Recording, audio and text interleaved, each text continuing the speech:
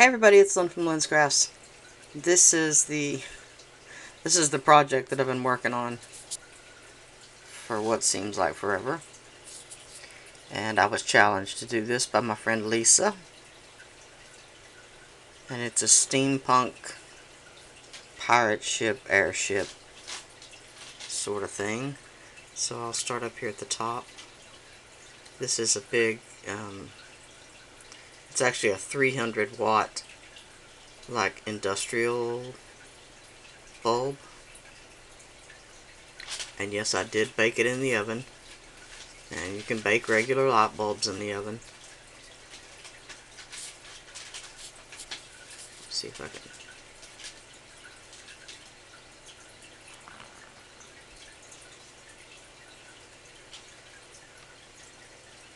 It's got some parts that my husband brought from various places. He picks up stuff, junk, for me all the time.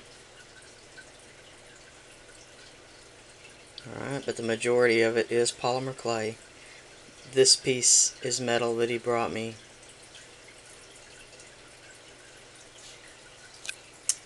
These two pieces,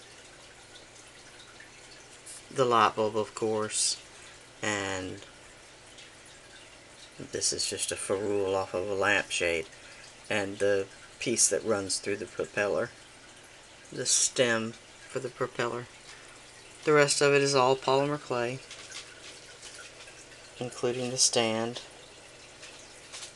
The wings are brown paper sack with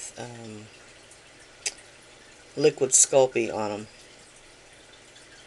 I've got some colored liquid Sculpey, some copper and some silver, and it's copper on top and silver on the bottom.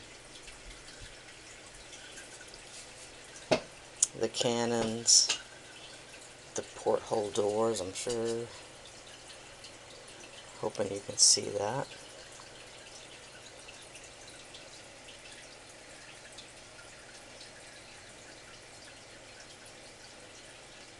The sails are also the same brown paper sack with the liquid Sculpey on. The ship's helm, the ship's wheel.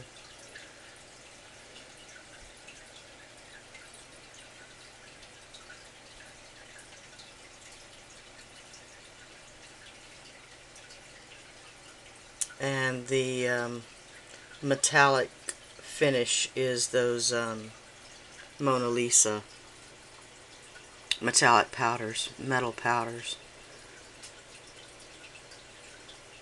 Alright, so if you follow me on Facebook, you've already seen this, and if you click the show me more, it lists my Facebook page and several other places where I'm at, and you can follow me at any of them. Alright. This is a once in a lifetime, folks. I probably won't be doing anything else this crazy. Although it was great fun. It is a little bit it's a little bit fragile. I won't say it's flimsy, but it is a little fragile. And it does sit rather precariously on its stand. Excuse me. If you can hear my annoying little puppy in the background.